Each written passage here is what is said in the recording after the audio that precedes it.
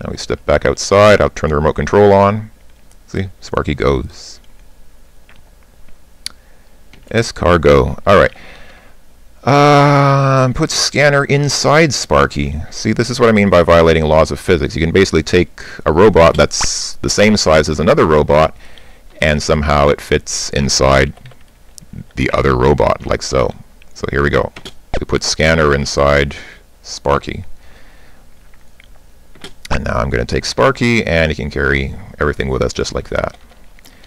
Some places in Robotropolis are guarded by sentries, like the one in the next room. Try to get past it. In the sewer, you can you can ride inside a robot to sneak past a sentry. Take Sparky with you to see how. I'm going to just leave Sparky here for a second and take a look at what's in the next room. Yeah, see, here's this robot. And if you try to walk past the robot, it grabs us. You can't get past the robot, it won't let us. It will not let us pass. So, grab Sparky again, and let's see what we can do about that. First, be sure the remote control is off. Yes, it is, because we don't have that purple thing coming off our head. Then go inside Sparky, turn the thruster switch on, and sit on the eye. Okay, I'm going to turn the... Actually, the thruster switch is on. Yeah, it's already on. And sit on the eye. While you sit on the eye, press R to turn the remote control on. Off you go. Here we go. See? I press R to turn on the remote control, and Sparky goes. And once we're past the sentry, we can press R again to stop. There we go. I'll move off the eye. And I'll move Sparky out of the way so you can read the text a little better. Each robot is equipped with a claw-shaped grabber. Sparky is pre-wired to grab an object its body touches, not its grabber. Go inside to see the grabber control. I'm going to drop Sparky and let's take a look. Yeah, see? This grabber control, which is the thing I'm standing on right now, actually I'm standing on its output. I'm standing on the grabber output, which indicates if it has grabbed anything. The purple line just to the right of that is the grabber input, and that basically triggers the grabber. And you can see it's wired to this sort of triangle going into a circle. That's actually a NOT gate, and that the output of that being wired into the grabber basically permanently turns the grabber on. The grabber is hardwired to just grab anything that the robot touches, anything that it can grab. So to pick up the triangle, turn the remote control on, then bump Sparky into it. Let's see, if I turn the remote control on, oh, Sparky will just, there we go, see? I didn't even have to do anything. Sparky just bumped into the triangle and picked it up. Do I need to take Sparky with me? I might as well. Never know what excitement we'll face on future... Here we go. Robots get energy from batteries. Look at the battery and empty energy level inside checkers. Batteries drain quickly in Robotropolis, so turn off the thruster switches and remote control to conserve energy whenever possible. Take checkers with you. Actually, because I'm playing it in DOSBox, this game is running at a reasonable speed, but if you're playing this game in a real DOS window, you wouldn't even be able to get through this tutorial, because the tutorial starts with the remote control on, and the game runs so fast, the robots will actually run out of battery power before you even get to the first robot, which is kind of funny. But you know, in DOSBox things work fine. So let's step inside checkers and take a look at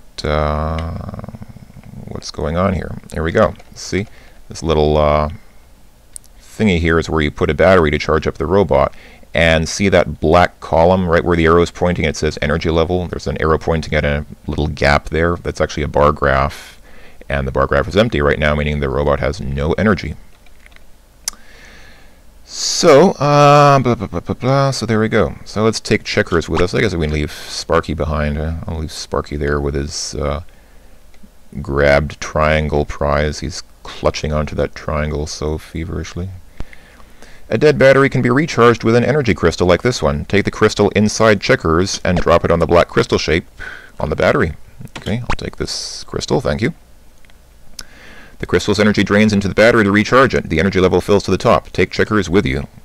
Indeed it does. Watch what happens now when I move over that battery thingy. Watch what happens to the energy level bar graph. I need to take baby steps. There we go. Bar graph fills up.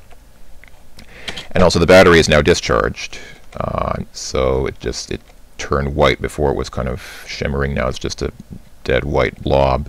But the energy level is up at the top, which means the robot is charged. Checkers is charged up. So I'm going to take Checkers with us. And, each robot is equipped with a radio antenna. Checkers' antenna beeps when it is in a room with an energy crystal. You will see why later. Take the energy crystal outside of Checkers and drop it in this room. Actually, you can see why right now. Checkers' antenna beeps when it's in a room with an energy crystal. That's because the antenna, see the antenna up here? Again, once again, the line on the left is the antenna output. This is the antenna input, and the antenna input is wired to this thingy, which is a crystal detector. And when the crystal detector detects a crystal, it triggers the input on the antenna, which makes the antenna turn on. So I'm going to take this this battery, or it's actually an energy crystal, I'm sorry. Take the energy crystal outside of Checkers and then drop it in this room. There we go, I just dropped it right there. Turn the remote control on and off and listen to the antenna. I'm going to turn the remote control on. See that? Checkers' antenna lights up. The antenna develops this little sort of aura or sparkle around it, and also makes this annoying incessant clicking sound. If I turn the remote control off, actually the antenna still retains its appearance, but it stops making that sound.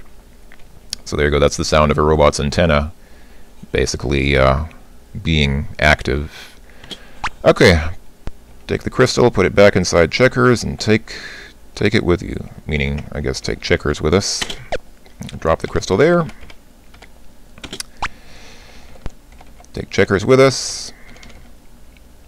Dead energy crystals can be recharged with rechargers like this one. Get the energy crystal and pass it over the recharger. Regrettably, there is no recharger in the sewer, but you may find one in higher levels.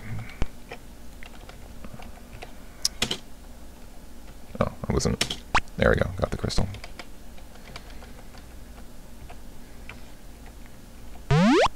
There we go, that little sound is the sound of the crystal recharging, and notice that, yes, it is now shimmering as it was before. Do I still need Checkers? I'm going to forge ahead for just a second and see what's up ahead. The transporters in Robotropolis carry you to the next level. To use one, put everything in one robot and hold on to the robot. Center your image exactly on the transporter image and away you go. This transporter takes you to the next room.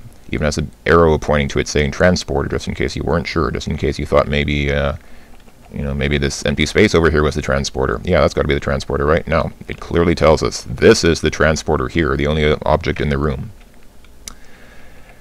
And I need to take baby steps. And after a very nifty little sound effect, we are in the last room of this tutorial. Now we are ready for a great adventure in the sewer. Save your game often so you won't have to start from the beginning when you get stuck. See the manual. Conquer the sewer, then learn more about robot wiring to prepare for higher game levels. Happy venturing. Press escape to return to menu. Folks, you might think that all this seems awfully simplistic. It might seem like, I mean, this is an educational game, and you might think, oh, it's just a kid's game, it's not very exciting. But actually, it gets really hard later on. This game is actually extremely difficult. It is, I consider it of adult-level difficulty in terms of the puzzles. So you might have just watched this tutorial and said, wow, why did I waste my time? No, actually, the game is it's actually a lot of fun if you like logic puzzles, and you can see it's kind of based on digital, electrical, or electronic logic. And it is, it is actually fun to play if you're into electronics and logic and that kind of thing. So it will get a lot tougher later on, believe me. Trust me, this game gets a lot harder. I don't even know if I'm going to be able to finish Let's Playing it. Honestly, I actually made a request for somebody else to Let's Play it, but nobody else wanted to, so the task fell to me, and I may have a hard time with it. Or I may not, I don't know. I really don't know what's going to happen. We'll find out. Anyway, this has been the first part of the tutorial for Robot Odyssey. Thanks for watching, everyone, and I will see you later.